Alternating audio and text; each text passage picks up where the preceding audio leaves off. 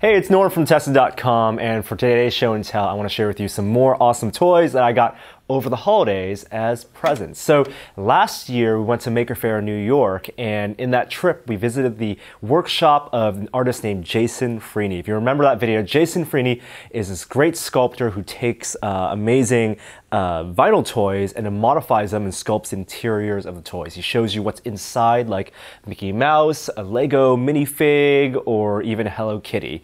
Well, his sculptures are pretty pricey, out of my price range, but he did partner with a toy company named Framemaster to create a mass-produced toy, a plastic toy based on his design, and that's what I got. So this is a 4D Master Gummi Bear. I don't know if you can see that it is the shape of a gummy bear, but you can see his inside, and that is so cool.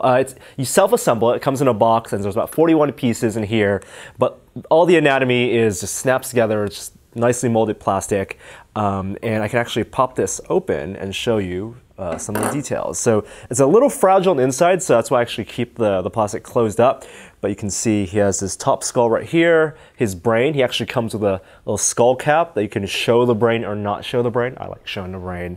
And then I don't have a degree in anatomy, but I can kind of tell that's his like trachea, his lungs, you have a liver there, and his intestines, and his skeletal structure, I think, is what really makes this figure work. It took about half an hour to assemble, super easy to assemble. Like I said, it's high quality casted plastic parts, and you can find it on websites like ThinkGeek, sold out mostly everywhere.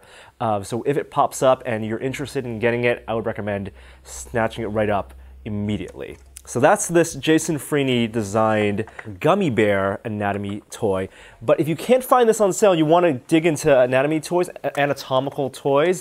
The same company also makes another figurine that I really like and picked up over the holidays, and that's this dog skeleton. It's an educational toy, technically. I think these are meant to be bought and assembled by kids in classrooms, but I just like the design so much cheaper. This one I got for only about $17 on Amazon, and it's really easy to find. It still takes some assembly, and I think the plastic parts in this kit are not as nicely cast as the ones in the Jason Freeny model. So this one, if you look up close, you can see that some of the details are not as great. It's a little more crudely cast, and a little more difficult to assemble as well. So again, it took me about half an hour, about 30 pieces, and it actually comes with a shell, so you can pop this shell on here.